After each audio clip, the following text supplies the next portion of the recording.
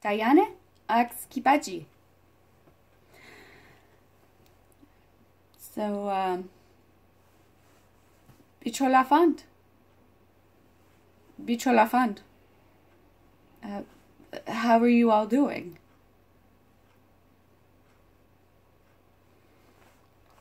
All right. Today, first of all, before I start my little vlog or whatever, I'd like to say Adi Tisala zitmusyanæ. Tisala zitmusyanæ. And that's to Saadi, my mom. So, Mom, happy birthday. So, my mom's birthday today. Wish me daurora because I'm gonna try to make her a nice cake. A nice cake. Wish me luck. All right. So, speaking of celebrations, that's what today's topic is about. It's Agazni, celebrations, parties. And the word Agazni is both a noun and a verb. A noun because it means party, celebration, festival, and the verb is to party and to celebrate. So, yes. And to honor is tilag. Tilag, to honor, to respect. So, anyway, we're going to talk about a few things. Some Agazni verdace. That's more written words, so I guess Agazni vide, spoken word. Flat. Flat is to dance. Flat. Because some parties you dance. And vesto is music, Music's playing at a party, Jovesto is a song, and it also means to sing. So, and some Agazni have pingoro, bonfires, big fires, bonfires. And they like to flat hawal, dance around them. And some parties have nadela, a gift. Like you give somebody a gift, nadela. And actually, nadela is both a noun and an adjective. And the adjective version means rare, because gifts are rare. And there are a bunch of Agazni that serve belke, alcohol.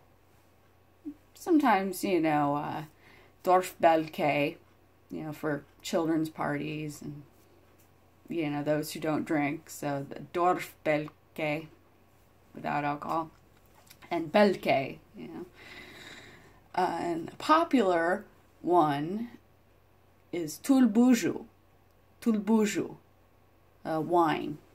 Wine is popular drink, if not assorted belke. All right, so now some types of festivals. Now, as I mentioned earlier, zitmusyanæ, a birthday party. And now among the Gerudos, the Vatifya zitmusyanæ is a big occasion.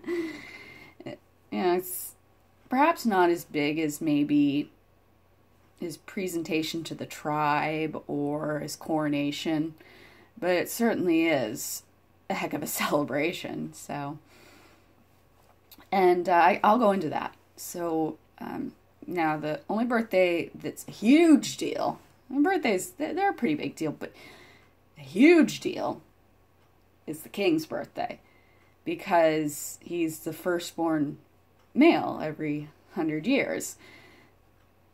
Or first male who was born every 100 years. So, yeah. And it's made a national holiday. And whenever the living king celebrates the anniversary of his birth. So it's a national holiday if he's living. If he's not, no. But I'll go into succession, until the next king is born. But for now, we're talking about birthdays, so. And well, why not, like every cycle year, give them something to celebrate, have some fun. Not much to do except guard the fortress, and so, like once a year kind of thing, have a birthday. A day to, celebrate, enjoy life, and be thankful for the sand goddesses Salemasu, blessings.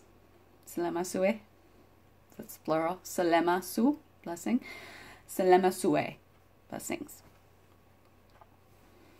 And like the king's birth, a huge bonfire is lit, Pingoro, and the festivals are held.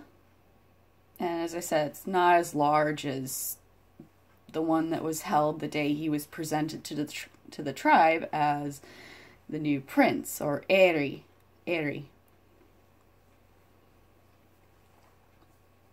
And another big celebration, it's the zitmusyanæ Zitmusyanæ Cholzimafmafrelse. And that's the actual birth of the king. So, and what it is it's actually celebrated after he's born, right after his mother recovers from childbirth. Make it a lot more fun for her, and she gets congratulated for giving birth to the male child who will rule over the tribe when he gets older, and maybe bring good fortune. So that's the kings. Birth and birthday celebrations, subsequent birthday celebrations afterwards. So now, how do common Gerudos celebrate? You're probably wondering. Well, yeah, they aren't as large as the kings, and definitely not as large as maybe the day they were presented to the tribe after they were born. So, but they're still fun. They still get to celebrate their anniversary of their first light day, which is what zitmusyanæ translates to. First light day. Zitmusyanæ. First light day. Now, for children, like many of us in real world, they'll invite over a couple friends, to their living quarters, play, share some sweets with them, and this usually would take place after lunch that's held in the mess hall, and the other Gerudos might make a toast to the birthday girl. Even if it's the daughter of another Gerudo, they'd probably make a toast. And the sweets that would be served, usually some sort of confection made with honey or milk. And as I said, honey's a little easier to get a hold of than milk, but still, if both the Adila, mother, or birthday girl is skilled at confectionery. However, if not, they can always just ask the fortress cook give them a couple rupees and say, hey, can you make something up real quick for us? And she'll do it. And now, because of the rarity of wheat to make flours, used for breads when it's available, so it's not really used for anything but breads. It's not used to make cakes or anything, so a lot of the sweets are gluten-free by nature, flourless, no yeast, because like I said, that stuff's reserved for like breads for the whole tribe. And so that's kind of like, think of like a pavlova. It's like pavlova kind of thing, except it's not made with, the meringue's not made with sugar, it's made with like honey, so. And it does work. It is a thing. Haven't personally tried it, but it is actually a thing. Or can be. It's not vegan though. Especially with the egg whites. The egg whites, hands down, it's definitely not vegan. But gluten-free, yes. So, now, if the child loves to go on adventures, they can just take their friends on a hike. And the birthday girl's Adila, mother, can serve as the chaperone. And they watch the sunset, from atop the red canyons after the hike. And if they're a bit older, they can stay up a little later because, older girls can stay up and they can stargaze. Jesasu arpva uma etere. Jesasu arpva uma etere. Looking at the stars, looking at the stars. Watch, look, same word. And at least once in their lives, they must visit the desert colossus to give thanks to the sand goddess. But it's not a required birthday activity, but it would be a good day to get it out of the way, and, it might become important for later birthdays, and usually about when they reach the age of 20 or something like that. Give time to give thanks to the sand goddess for her selema sue, for a long and healthy life. And that's why it would be important, is because they survived 20 or more years, and they're very thankful for her blessings. And then when they return from their pilgrimage, they can gather a group of their best Ehenív and, like their younger counterparts, share a special sweet. They can also go for a hike, but this, they don't need Adila to be the chaperone, but the girl's Adila is welcome to come if she'd like. I do know that if it were me, I would totally be inviting my Adi. My Adi would so be coming with me, because, adventures. And of course, they can stay up later, like I said, than the younger ones. And they also, another thing they can do is they can get a Zaizaju Tulbuju bottle of wine, and they go back to birthday girl's place, and they just, they sip it while gossiping, talking, or even talking about their scores at the horseback archery yard that day. Like, I hit the middle of the target. The horseback archery. Yeah, and I won 20 rupees. It was so awesome, And gossip about Hyrulean boys in town, But that's if you're older, and that's actually done mostly by the adult Gerudo women. And so, while the parties aren't as lavish as the kings, they sure are a lot of fun, though. I mean, you know, all the pomp and circumstance and all the frills. And I don't know, I'd just rather go on a really nice hike or hang out with my friends and gossip about, you know, or actually, no, just maybe brag about my score at the horseback archery yard. Stuff like that, you know. So, and another special celebratory, you know, another kind of festival is tatuage. Tatuage, the kings, usually, coronation. And that's, again, a very lavish celebration. And there is also a celebration, but maybe more on a somber note, for Mirex Telagsu. Mirex Telagsu.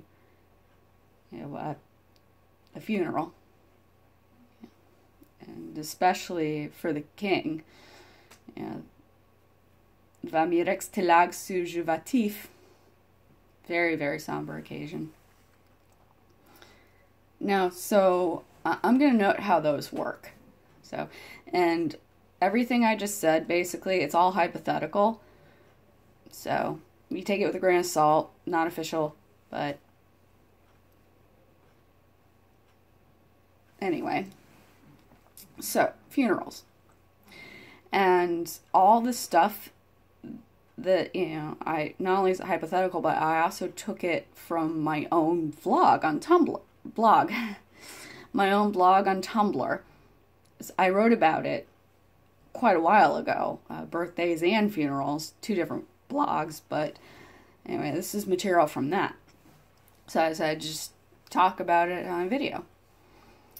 So, a wake would be held. Friends, family would gather around, share memories of the recently departed, and this is more, this is for the common folk. And after the wake, the body is taken to a pyre, another pingoro, where it will be turned to dotarab. Dotarab. Ashes.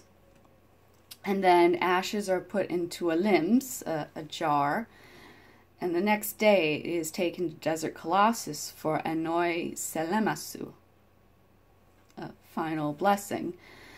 And the jar of ashes is either carried by a best friend or a family member of the departed. A priestess releases the Navuhasa, soul or spirit, with a blessing, and she bids farewell to the soul as it separates from the remains. So the soul and the remains now are, there's no connection anymore. The soul and the remains are no longer the same, so it's just torab. It's dust, dotorab, ash. And then the final goodbyes are said as the mourners leave the temple. And the one who carried the jar, the friend or the relative, and the priestess, they spread the ashes around the outside of Desert Colossus. And the body has returned to the earth. Dotarab le'ameh. Dotarab le'ameh. Ashes to sand. Soul is at peace with Va-me-ashi, the sand goddess. And the evening of the funeral, friends and family gather around and have a drink for the departed. They celebrate her life. And the next of kin or best friend of the deceased is then visited by the priestess, who comforts them, helps them work through the grief. And then life moves on. Now, the king's funeral. If you thought that was very, oh no, it is not lavish. No, it's definitely a ceremony, but not as lavish as the king's. So let me explain. The king's funeral is definitely more of an event. And because he was the last male that was born every 100 years, last living male for a while, this is going to be a while before a new one is born, so The second in command, or queen by law, she leads the procession. For the king's wake, he is dressed in all his fancy clothing, and the queen by law makes a speech about his achievements in life. And like the rest of them, he is burned in a pyre. However, the outfit he wore to his wake will also be burned with him, as well as all his inanimate belongings.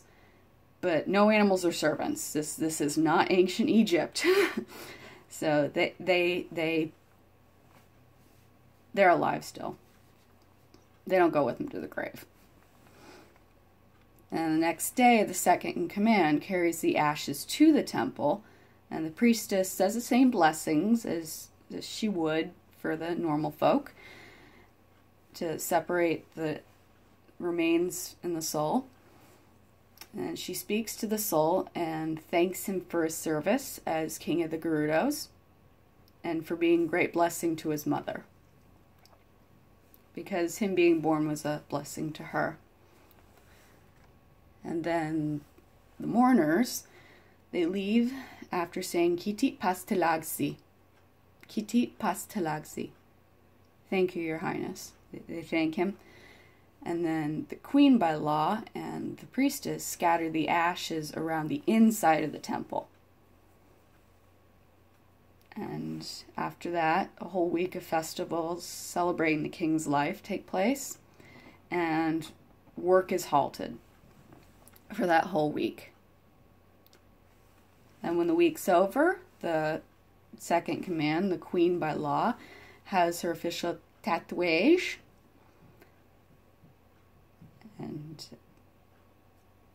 and she's queen. And when she dies, her funeral will probably be the same as the king's. But for now, she rules until the next male heir is born. And if she dies before then, her second in command succeeds her.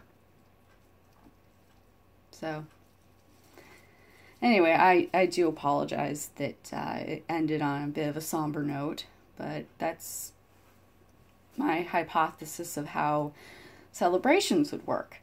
Now, the birthday is definitely more fun, and the birth of the king definitely more fun. You know? And quite truthfully, I'm not very comfortable talking about funeral practices, and even writing that blog was a little uncomfortable for me. It's true. Doesn't seem like it, but it's true. I generally do not like funerals. So anyway, I guess that's it for this little talk, this little vlog. And if you have any suggestions about what I should talk about next, let me know. And also, if you have any questions or anything, something may not have talked about during this vlog, let me know and I'll clear it up. I'll tell you exactly. I'll tell you what you want to know. All right. So that's it for now. And remember, pastizetse ho zaimavkundae bias, ax arp inhabi promen noma biashkia. Do I have to say it twice? Pastizetse ho zaimavkundae bias, ax arp inhabi promen noma biashkia. Wash your hands for 20 seconds and stay home if you can. And dakis ax dalelu.